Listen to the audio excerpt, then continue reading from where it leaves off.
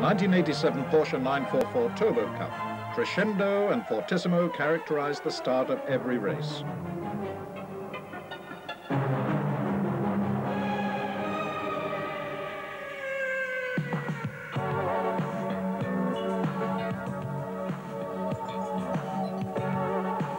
Every now and again, the tempo becomes a little too heated. But slight contretemps are scarcely enough to spoil the true enthusiast's enjoyment. And driving into the pits may have something akin to driving into sand pits.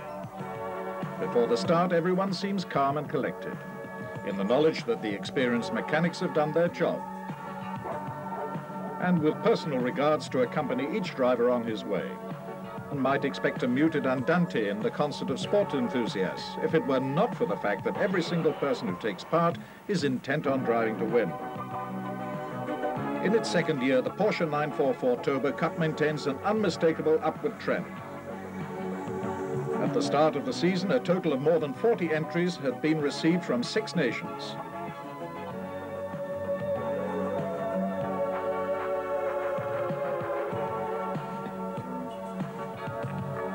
The future would hold fast and furious action, in contrast perhaps to the peace and harmony which reign among this circle of automobile enthusiasts. Such are the first impressions which, as is often the case, do not fully reflect reality. Everyone has his own way of trying to direct the course of motor racing history. Staying out front is the overriding aim. It's no surprise that the 944 Turbo Cup rouses curiosity. When a famous maestro of motor racing was poised and ready with his conductor's baton, fully capable of spreading his enthusiasm for the special concerns of the competition at the drivers' meetings which all participants must attend. For a Turbo Cup Porsche, every race begins with a scrutiny before the car passes to the loving care of the engineers and mechanics.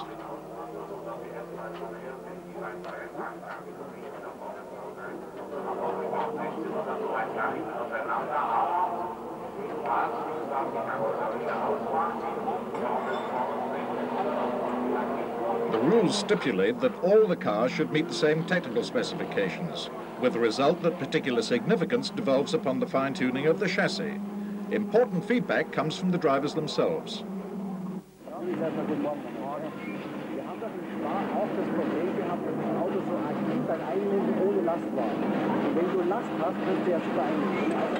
What the driver has felt through the seat of his pants, so to speak, is interpreted by the team mechanics.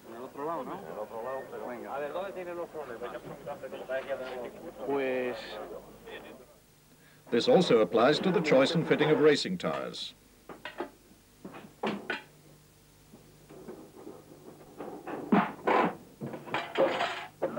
Martin Wimmer, a guest driver in more than one 944 Turbo Cup race, also made sure to tune his car for the best possible performance. Throughout the season, the specialists from Dunlop were there to provide optimum traction and the best possible grip. They also made sure that the cars of all the drivers who took part in the 944 Turbo Cup were shod with exactly the same tires, the very best for the prevailing conditions.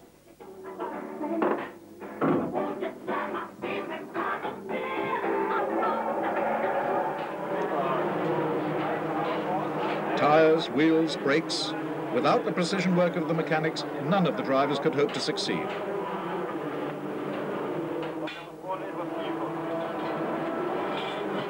It's the mechanics who bear the entire responsibility for preparing the cars. It is only when they have swept the perspiration from their brows that racing can begin.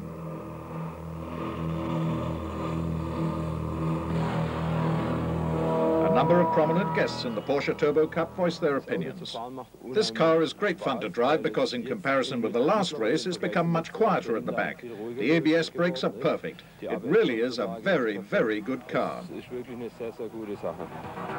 That was the comment of Norbert Haug, critical motorsport journalist and insider.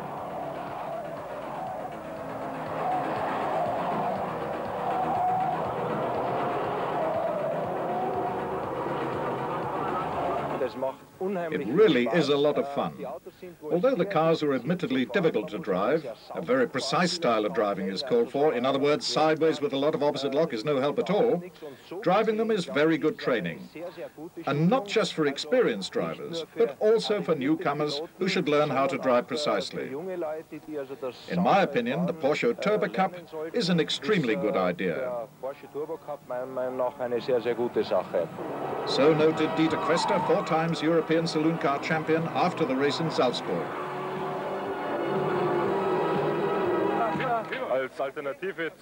The Porsche 944 Turbo Cup is the only thing I can imagine as an alternative to my motorcycle racing. So said Martin Wimmer, the West German Grand Prix motorcycle ace, adding the weight of his opinion. Talented young drivers were also given their chance as invited drivers. Alan Lohr receiving a little coaching from one of the old hands.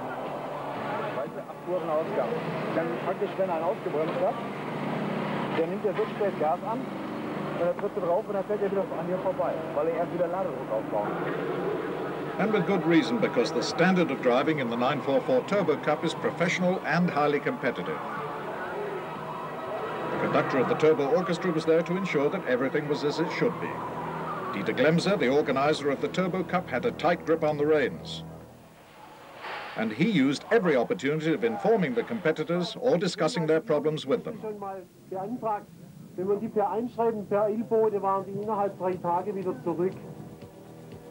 Blaupunkt cameras, specially installed in the racing cars, supplied video recordings which were of great practical use, supplying impressive shots both for television viewers and drivers.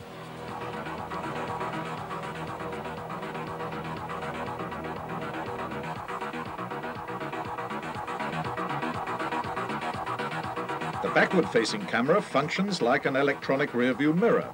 This scene is documentary evidence of the tussles that can and did occur in the Turbo Cup. Mr. Glemser thought he'd seen it all, but even he had to sit down before he could give the signal to start the race. Starting list.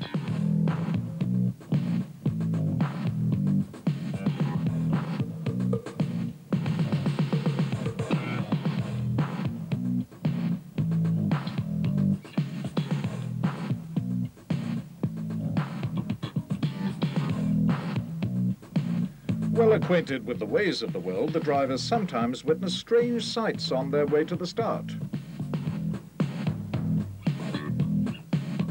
The ritual is the same on every racing circuit. The drivers don their helmets. The fans take their last opportunity of enjoying a close-up view of the cars and drivers of their favorite teams, while the drivers devote their entire attention to the critical start phase. And nothing else. The younger drivers have an ear for the last words of sound advice, while the countdown continues its unstoppable course.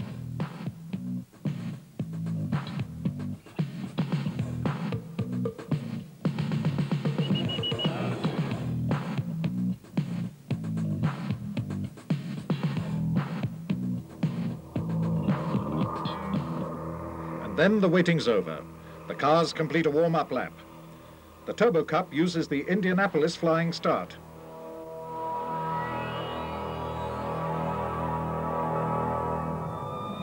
When the green light shows, the hunt is on. The concert of our turbo musicians begins.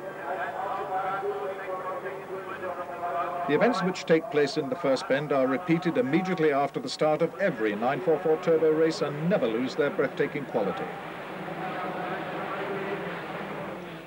Time and again, pacemakers sprint ahead to seek and find new ideal lines, if they can maintain their forward momentum. The first bends are the worst. Sometimes this is where races are won or lost. Anyone who loses contact here will find it difficult to catch up with the pack.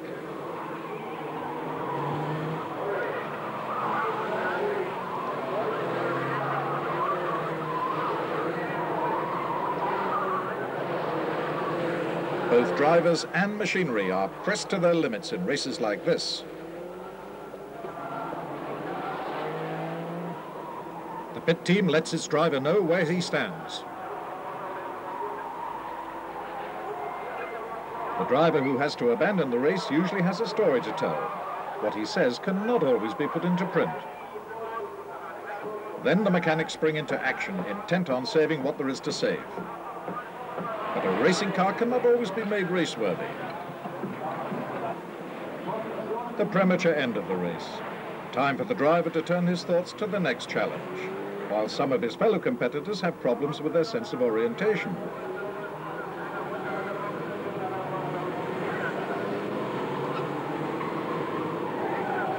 With all the effort which each individual involved devotes to a race like this, with all the care which goes into the preparation of each car, a sobering moment arrives for all the runners-up because, as always, there is only one winner. Among racing cars, the 944 Turbo has a very special reputation. Roland Ash explains why. With ABS, it's perfect. There's nothing better. I can still brake when in the corner, grab first gear in the hairpin, and then away. The Turbo Cup Porsche embodies state-of-the-art engineering expertise. An electronically controlled catalytic converter allows the engine to run on unleaded fuel without any loss of performance. But back to the cockpit.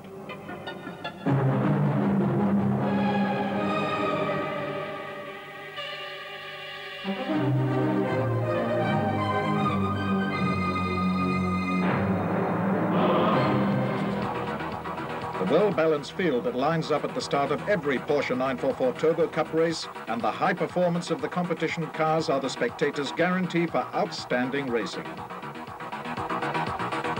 Not infrequently, the Turbo Cup event was the absolute high point of a racing weekend.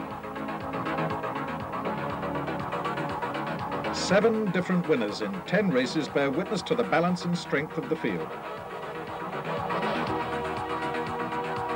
International participation and circuits in 6 different European countries selected to host the races are features in line with the Porsche objective of making the 944 Turbo Cup an event of international significance.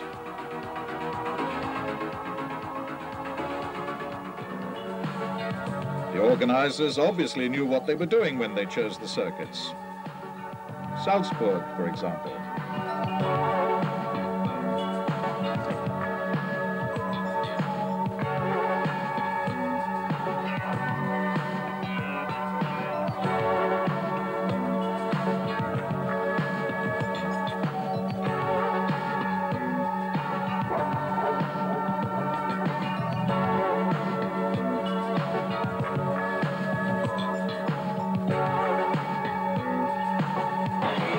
The journey to Brno in Czechoslovakia had an excitement all of its own. In this, Czechoslovakia's second largest city, motor racing is all too rare a sight.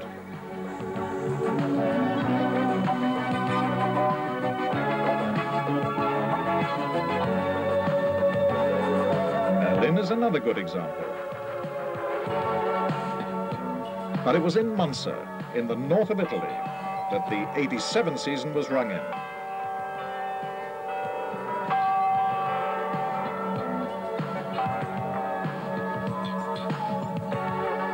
When the Porsche troupe arrived in Spain, the tone was set by Iberian folklore, at least as long as the evening lasted.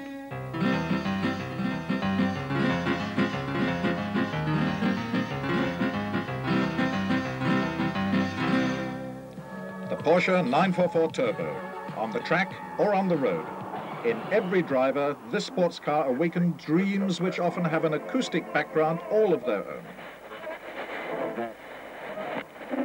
So, Spitze kommt, denkt Reckart, der ehemalige schwedische Formel-3-Meister, hat die Sache vorerst locker im Griff. Reihenfolge nach Runde 1 stand sich Reckart, Schweden 34 Wolf, Marburg 17, de Vilota Spanien 11 Aschker Tabellenführer, Jossel Winkelhoff, der für einmal zu Besuch gekommen ist.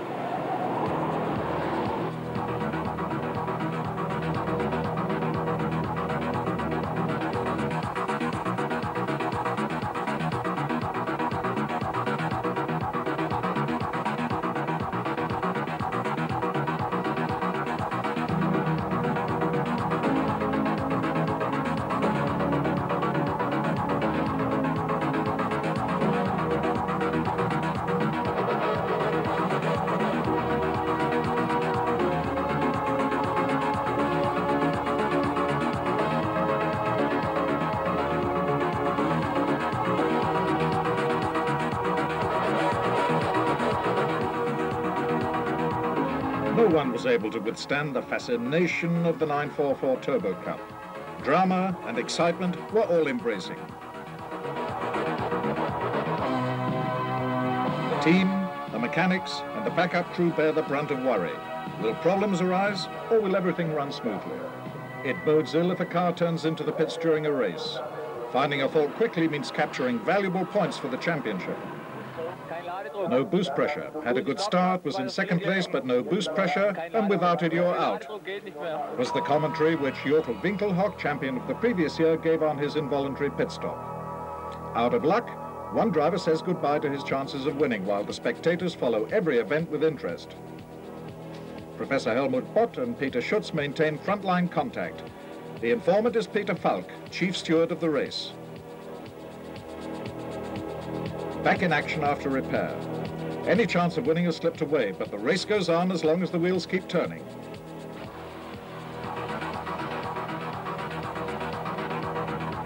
Dieter Glemser knew more at the end of every race than at the beginning, thanks to the Blaupunkt video cameras installed in one of the three Works turbo Porsches.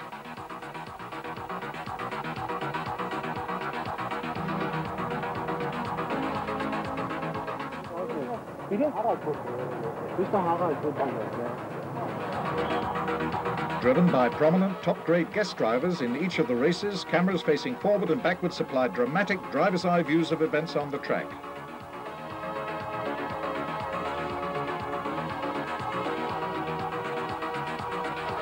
The camera's view over the tail of the car also provides many a nerve-wracking sight. Once or twice, the cameramen in their high-speed mounts had front row seats in the 944 Turbo Cup. Front row seats that were not guaranteed to keep their occupants out of the firing line, which could lead to nervousness even in old hands and the resultant inability to stick to the straight and narrow, although this had little impact on the general enjoyment.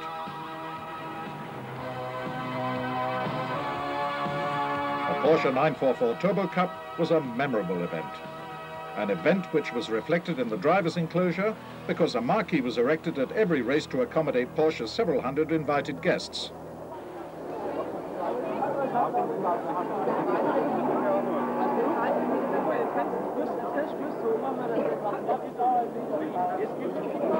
The generous hospitality was enjoyed by all. But when the engines were started, the tent and the pits were deserted. There's no escape from the fascination of shots like these.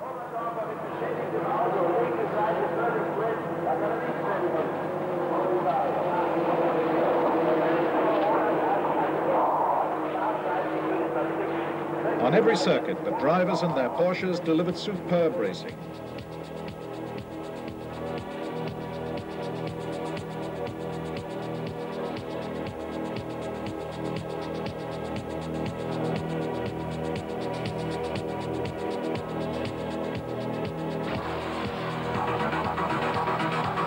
One race, or more accurately a few scenes from this race, will serve to illustrate the drama of the '87 season.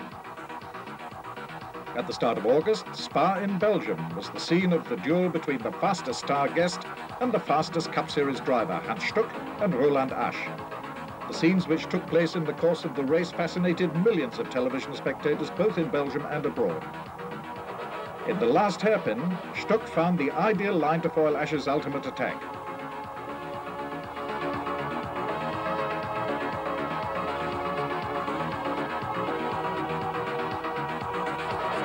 All the races had one thing in common.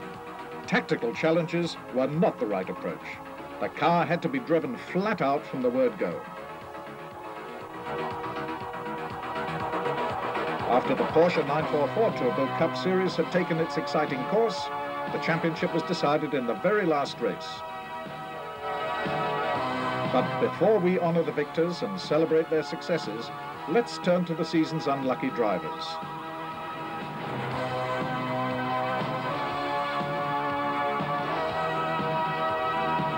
Representative of them all.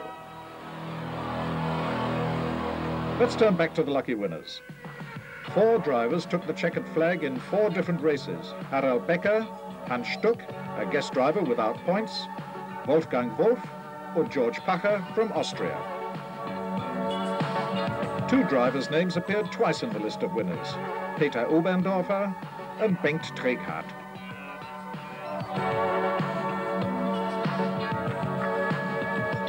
One driver scored a hat-trick, Roland Asch. Porsche chairman, Professor Rudi Noppen, summed up.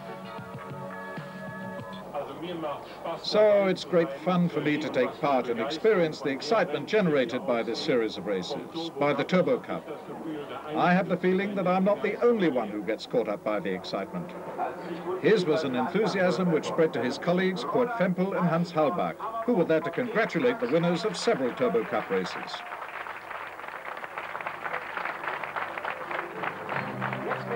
After an action-packed season, the new and worthy champion in the 1987 Porsche 944 Turbo Cup is Roland Asch. Racing has come to a close. Even though the cars have long since left the track, it will be a long time before it's forgotten. The 1987 Porsche 944 Turbo Cup.